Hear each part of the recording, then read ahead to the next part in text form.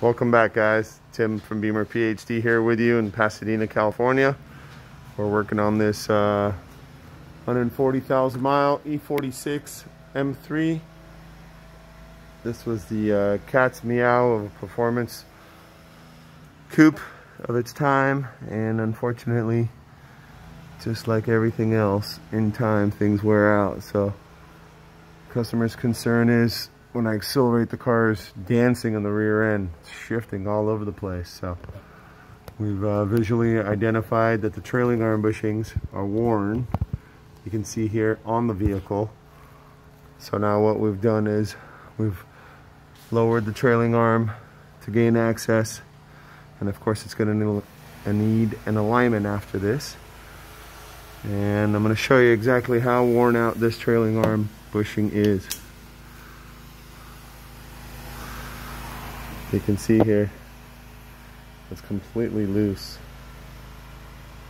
on the inside. It's just torn all the way through. So this makes the car very unstable and not fun to drive.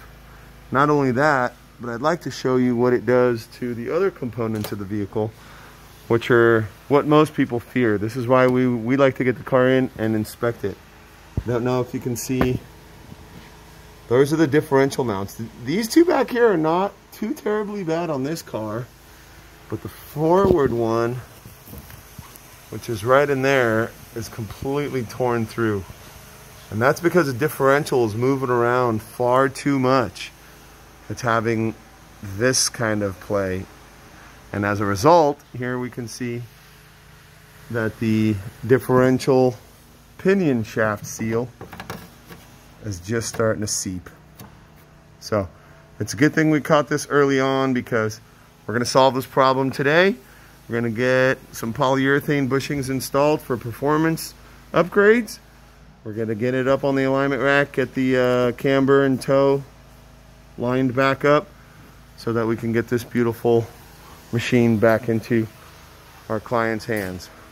So this is rear trailing arm bushings on an E46 M3. Thanks for watching. Stay tuned. Don't forget to subscribe and like.